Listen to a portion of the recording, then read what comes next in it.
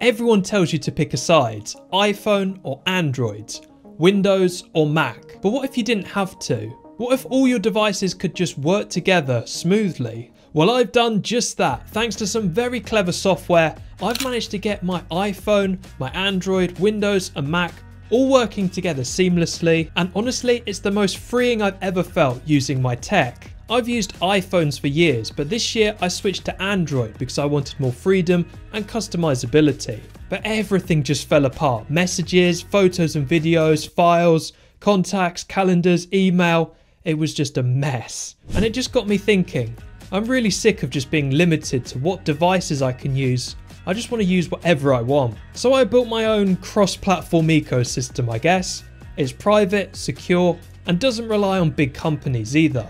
So I'm going to show you how I do it. So these are the devices I'm working with. We've got my MacBook Air, which I use for productivity and day-to-day tasks.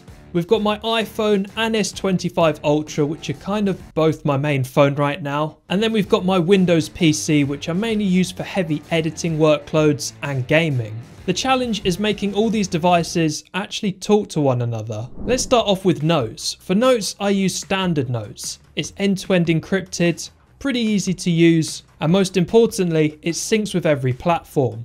So I can start a note on my Mac and pick it up on my iPhone. It's really useful. Now for the big one, photos and video. I wanted something that didn't rely on a certain company's clouds, so I kind of made my own using a Ugreen NAS. If you don't know what a NAS is, it's basically just like having your own personal private cloud. You host it yourself, it runs off your network and your internet. What's great about this Ugreen one is it comes with the Ugreen NAS app, which allows you to back up all your photos and videos from your Android or iPhone, and they all get stored together in one album. When you're out and you're taking photos, they also sync remotely to the NAS, and you can connect to the NAS when you're out, pretty much just like having your own cloud. So unlike paying for subscriptions like for Google Drive and iCloud, it's all there on your Ugreen NAS, no monthly fee, and it's yours. But I'm not stupid. I'm also using Proton Drive as well, which is probably one of the best end-to-end encrypted cloud services. I sync all of my photos and videos on there, and it just ensures that if my NAS ever goes down, I've got a copy on there as well. It's not quite as advanced as my NAS. It doesn't have AI album scanning or anything like that, but it does the job. For passwords, I use NordPass. It's a cross-platform password tool, works across every device. There's a browser extension for your computers, and it can generate passwords for you, auto-fill them in, and yeah, it's a very nice secure password vault. Not sponsored, but a very good service to use. As I said before, I'm still using the Proton suite, so I'm using stuff like Proton Mail and Proton Calendar, which is built in. Proton Mail is great because it's end-to-end encrypted, although I don't think that really matters for email. But one thing that's good about it is no ads and no tracking. I can check emails from my Windows PC and my Mac, and I can also update my calendar from my phones as well. The Proton apps work across all devices and they're really good. Everything stays synced together and I don't need to rely on Apple's Mail app or Gmail's tracking.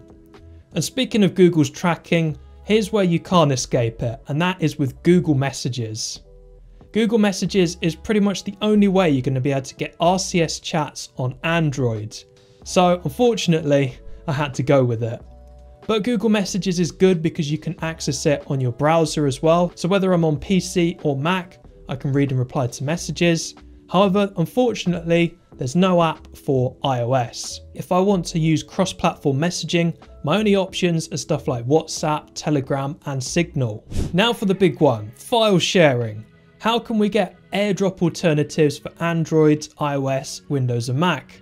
Local Send, of course. It is really good. It works across all devices. You can ping files directly to your PC or Mac. It gives all your devices some unique, funny looking names, and it just works really well.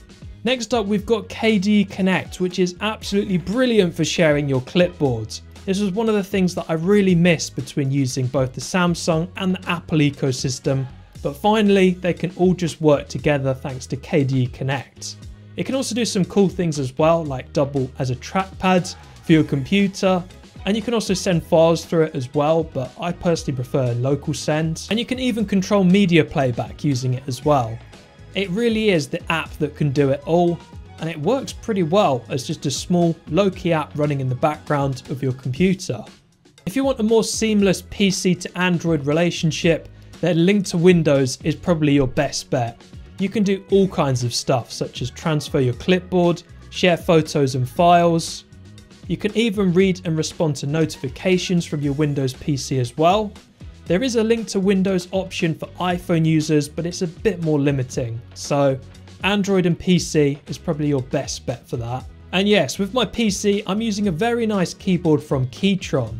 This is their K8HE keyboards, which works perfectly across Windows and Mac with just one switch, and looks very nice on my desk too.